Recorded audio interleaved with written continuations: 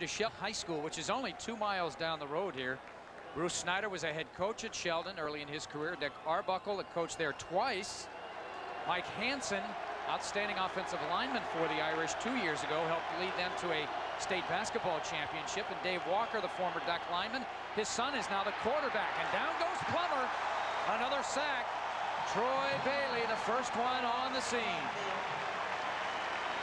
Troy Bailey on the initial tackle. Loss of 8. That'll be a loss of 8. The Oregon down, people.